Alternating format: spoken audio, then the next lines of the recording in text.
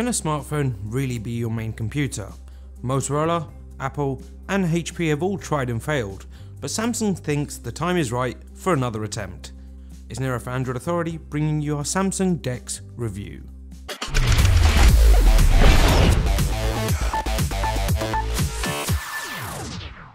Remember the lap dock? What about Apple's AirPlay and how it was heralded as the future of smartphone computing? Then last year came HP's Elite X3 desk dock. Samsung Dex attempts to fix the biggest issues of these by making Dex more than just a smartphone mirroring experience. Dex works by docking your Galaxy S8 into the Dex station, which then connects to your monitor via HDMI. Before you dock your Galaxy S8 for the first time, however, you need to connect a Samsung fast charger and connect your keyboard and mouse via Bluetooth. The top of the Dex station slides down and acts like a fan to prevent overheating when you're using Dex. As good as it is, however, Dex isn't perfect, as your smartphone display is disabled when docked, which means you have to rely on the keyboard and mouse for all inputs. In its current form, Dex is a little raw, as there's only a handful of optimized apps and Microsoft Office is the highlight of these. Of course, you can open all of the apps that exist on your Android phone and access the entire Google Play catalogue, and for the most part, the apps all work as expected.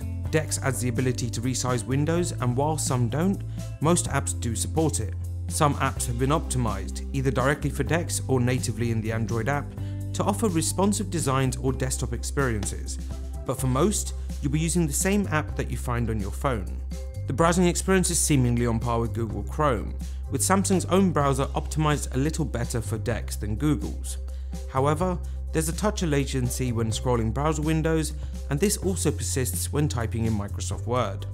When moving away from your docked phone, Dex follows the same security preferences you set up on the phone. So if you're using iris recognition with a fingerprint alternative and PIN backup like myself, you'll be able to use any of the three options to unlock your phone. Using the fingerprint sensor can be awkward as you have to reach around the back of the phone, while using iris recognition may mean you need to tilt the phone so it's in the right position. So should you buy Dex? Honestly, for most people, it won't be worth it, but if you're someone who prefers mobility over raw performance, then it could be good for you. At a cost of $150 plus all peripherals, it's definitely not cheap, and considering the cost of the Galaxy S8, most people will be better off buying a powerful laptop and mid-range smartphone for the same cost. All that said, Dex is a rather cool accessory and shows just how close we've come to perfecting the smartphone as a PC experience. It's not perfect, and it remains to be seen whether it will be widely adopted, but it definitely has the potential to be useful.